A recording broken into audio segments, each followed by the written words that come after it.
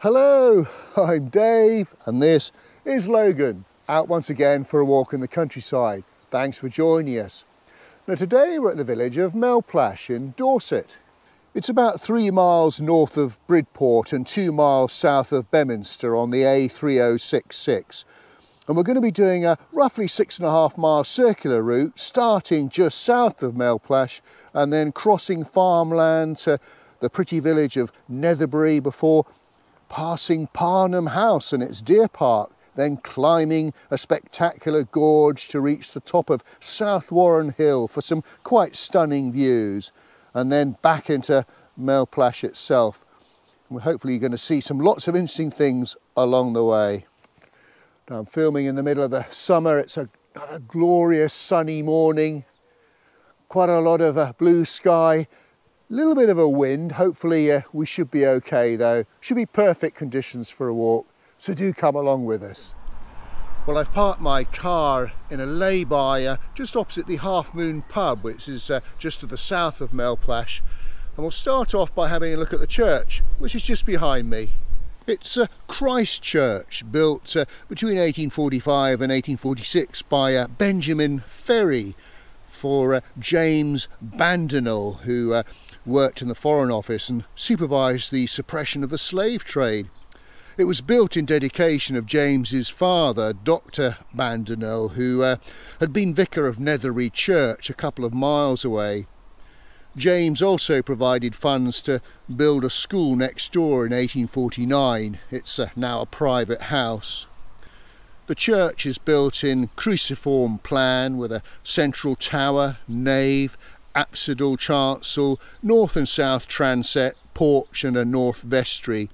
Very much built in Norman style, based on a similar church in Shoreham in West Sussex. Well, let's have a peep inside. I've found some lights, but not all of them. So it is fairly dark. I might have to put some photos up. We'll see how we go. So there's the altar ahead and the pulpit.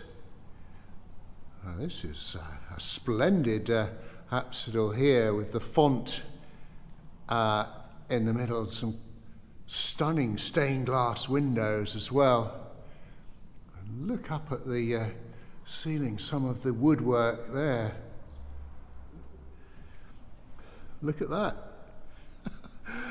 Well, you don't get too many churches with a badminton court inside. You'll have no problem doing some high shots looking at the height of the ceiling. That brilliant. And just next to the church is the Half Moon pub. Now it shows on an 1897 map as Melplash Inn, and it dates actually from the 1600s.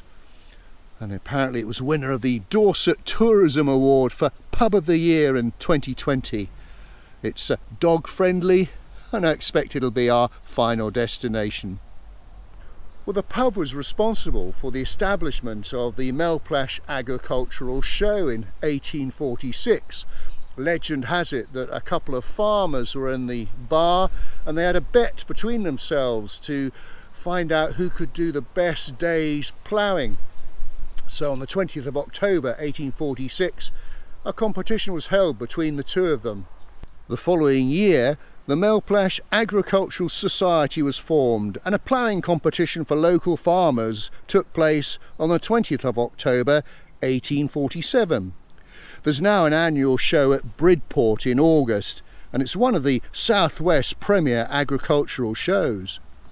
Well, we're now going to start off our walk into the countryside proper, as it were, by heading in a sort of westerly direction. And we've got some quite stunning views already to the north, which you can probably just see behind me over my shoulder.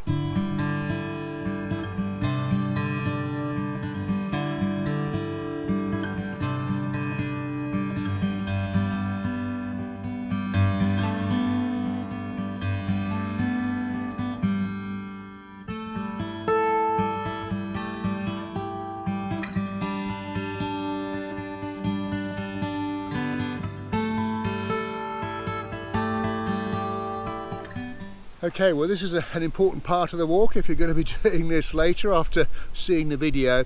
And we're now going to start heading northwards. You need to look out for this sign behind me. It tells us that we're going to be joining the Hardy Way, which of course is the that 220-mile long distance path that runs from higher Bockhampton, where Thomas Hardy was born, and Stinsford Churchyard, where his heart is buried. And it basically winds its way through Dorset, linking various places that had a connection with Thomas Hardy, the author and poet himself. We're just making my way north. We're heading towards Netherbury now, so pass through Oxbridge, not very big. If you look at an 1897 map, there was a pub here called the Crown Inn, but obviously it's not open now, but I haven't been able to identify whether the building is still here as residential or not, but some lovely houses around here, that's for sure.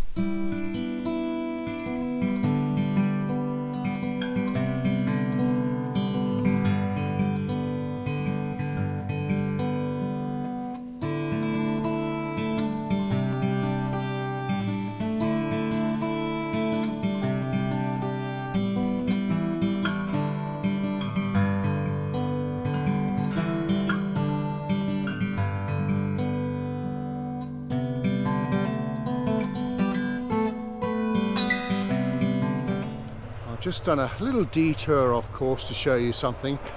You probably hear some agricultural work being done in the wood in the background. Well, just behind me here is Slate Manor.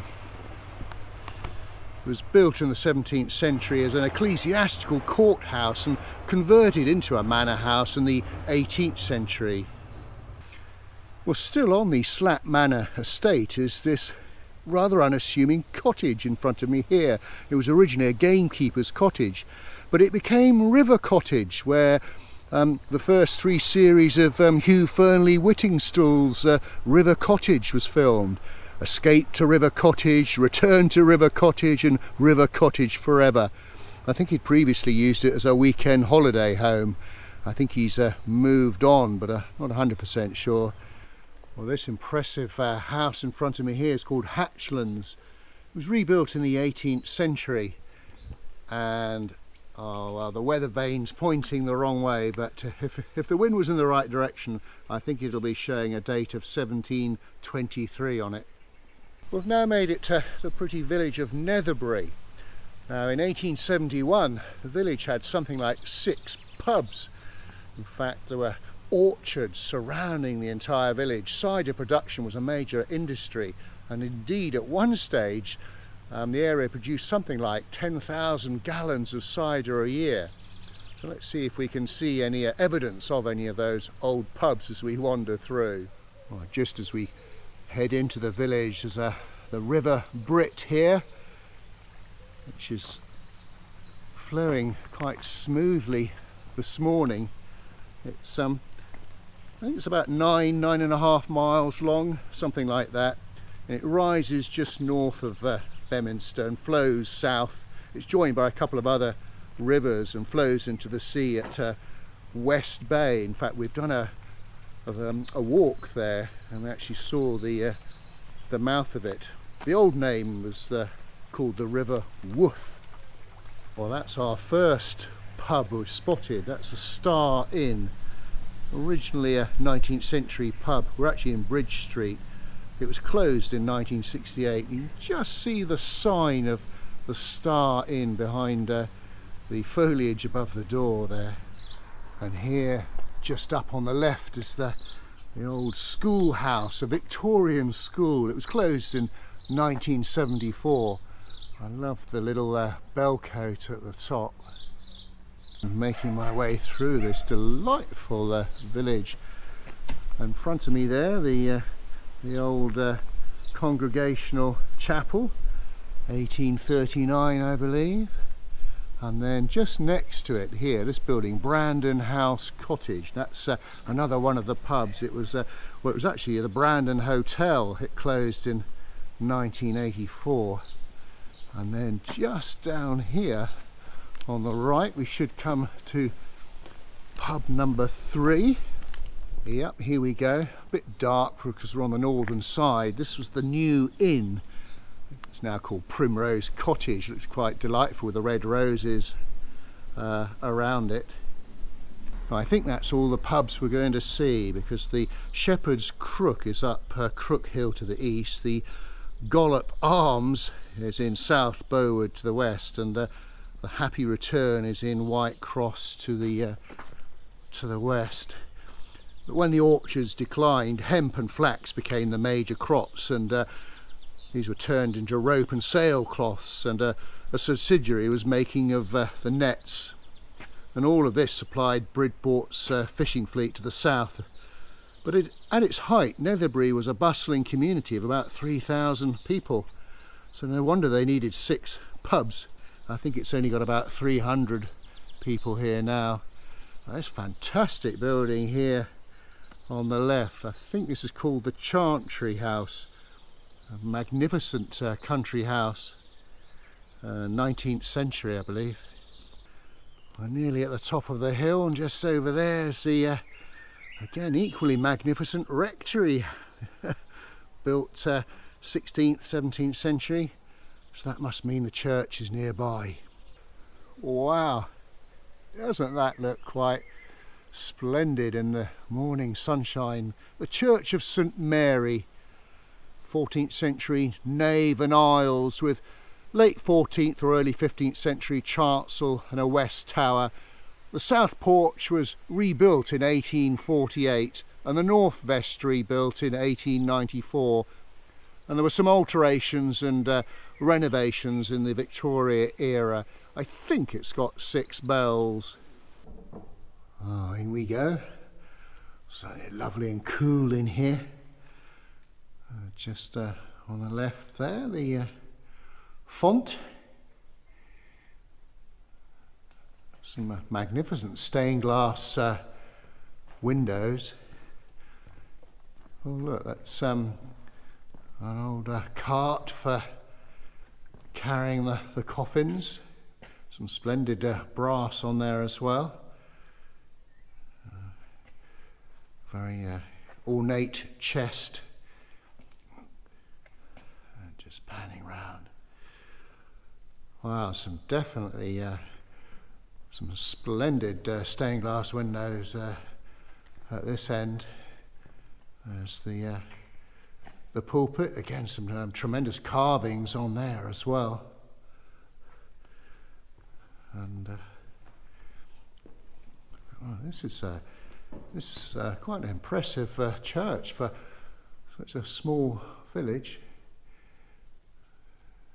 The organ on the left. Again, terrific wooden ceilings with beams there. Of course, daylight today, when you get the sunshine outside, you really get the effect of the stained glass windows. And then finally, looks like a memorial here on the side. What a lovely little village Netherbury is.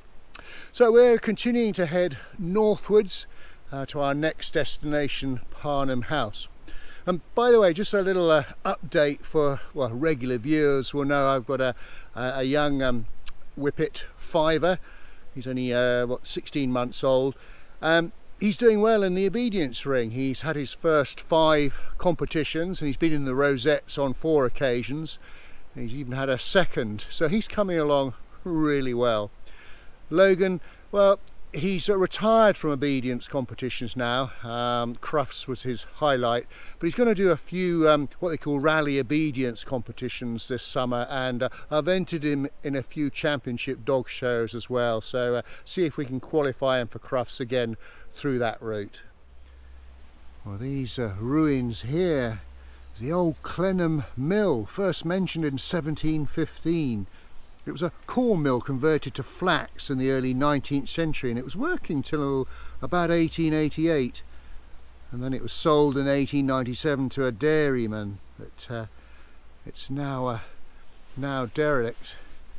But if we just head back. I'm conscious that the sun might get in the lens here, but it is still sort of in use today by the Dorset Beekeepers Association to house an apiary, basically where beehives are kept. And look, you can see through there bees busy away.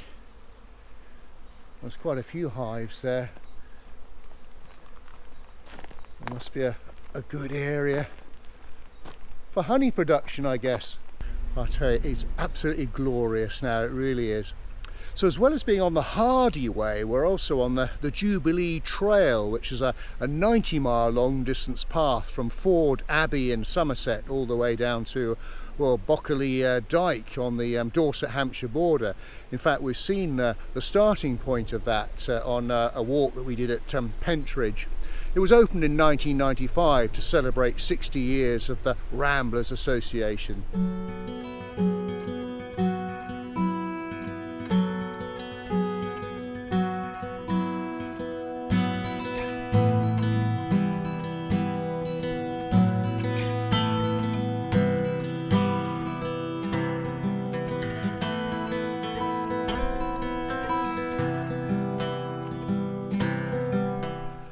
Well, an interesting part of the walk.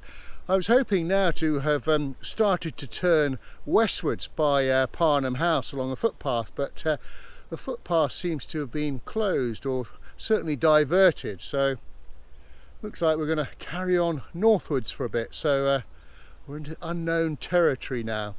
So it may well be that we won't be able to pass Parnham House, and I've done all the research on it, so let me tell you about it anyway.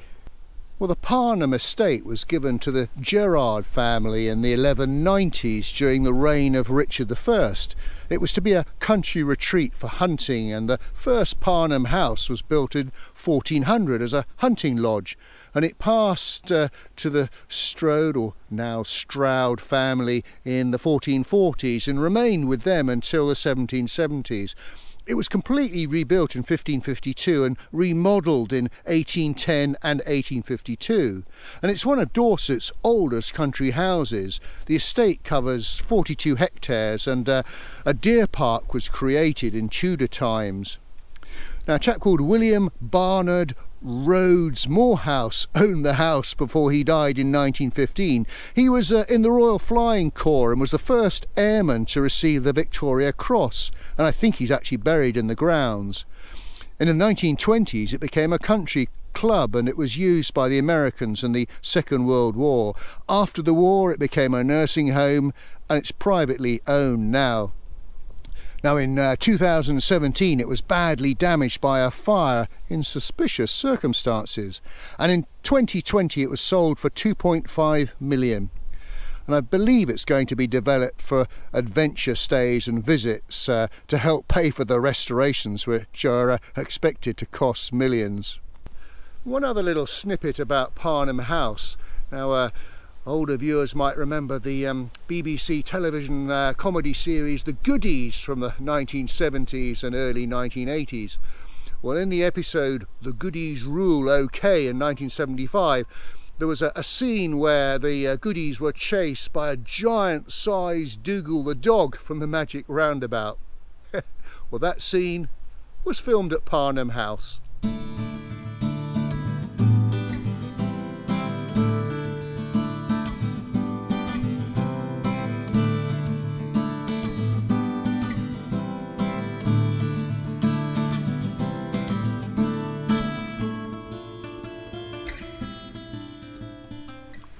Aha,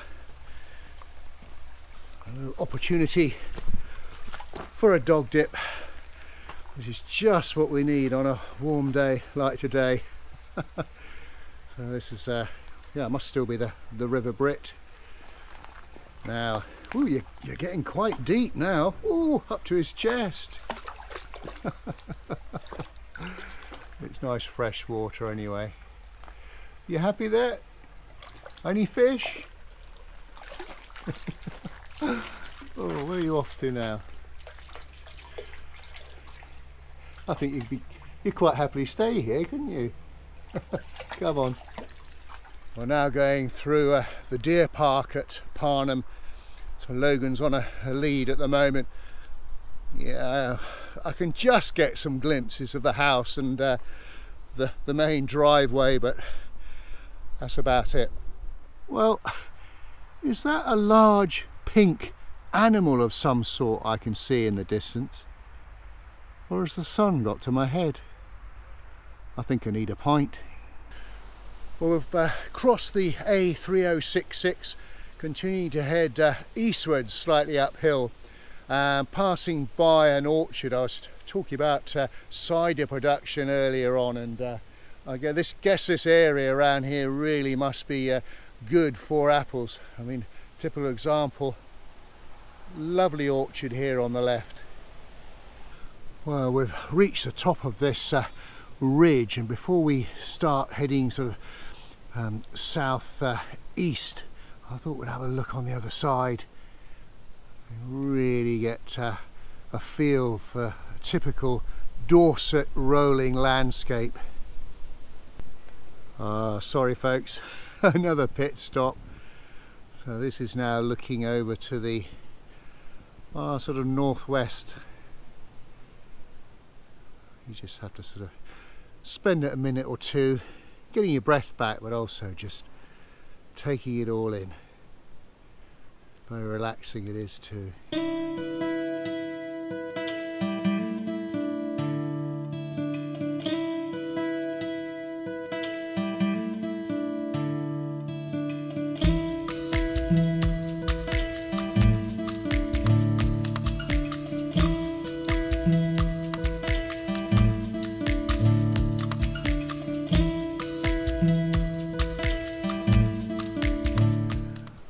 Very much on the homeward leg now. Some fantastic views from the top of a ridge here. This on the right hand side, that must be North Warren Hill, and over here on the south is South Warren Hill. Now back in 1582 there was a really bad plague in the area. Particularly the village of Mapperton over to the east was very badly hit. A lot of people died there, and Mapperton was part of Netherbury parish, and normally the dead would be buried at St Mary's at Netherbury, but as Netherbury hadn't been affected by the plague, they weren't keen on that idea, so all the bodies were buried here at South Warren Hill instead. Sorry about this, but another pit stop for the view. So we've been coming along the side of this ridge here, so this is looking to the north, so that's North Warren Hill along there, and then the valley here, beautiful countryside vista. There's a bit of a wind up here, hopefully you can hear me above that. And then this is the South Warren Hill. We're going to go up and then drop back down into the village, and then continuing with this. Oh, you can see the sea in the far distance. Must be Bridport over there somewhere, and the Jurassic coast beyond. This really is a 360-degree view, isn't it? Everything's so green and lush. What a beautiful day to be out. Well, we're just about to start our descent off South Warren Hill. So in the distance there, I can just about make out the top of Netherbury Church where we were earlier, and then a spectacular view looking south. We're going to make our way down across the main road and onto the field on the other side, and I can just about make out the top of Melplash Court. I'll tell you a little bit more about that when we get nearer to it. And then the far distance is the church at Melplash, where our car is. Well, we made our way back off South Warren Hill, crossed the A3066. We had to do about 100 yards along there, quite a busy road, until we could come off that onto a footpath. And just on my left here is Melplash Court. Now, I can't really see too much of it because it's quite well hidden by trees. Now, it was rebuilt between 1590 and 1601 and had extensions over the years, and it was owned by the Paulet family. But Sir Thomas More owned it in the early 16th century, and he was the sheriff or a high-ranking official of Dorset at one time, and after a good night out he set free all the prisoners in Dorchester jail. And after sobering up, he had to beg a pardon from the king, and the pardon was won for him by Lord Paulet. Now, for his help, Paulet demanded from More one of his daughters, duly dowered for one of his sons. And that's how the manor passed from the More family to the Paulet family. Or so I read. And here we are back at Melplash, and heading along a back road back to the Half Moon pub for a well-earned pint. Well folks, we've come to the end of our walk. We hope you enjoyed it. If you did, please do give us a thumbs up and a like, and do leave a comment, and do check out our Facebook page, Dave's Countrysides Walks. We've had another super walk today. I mean, the weather once again has been quite glorious and the scenery quite spectacular. So until we meet again, thanks for watching and cheerio. Right, sir, should we go and find a pub?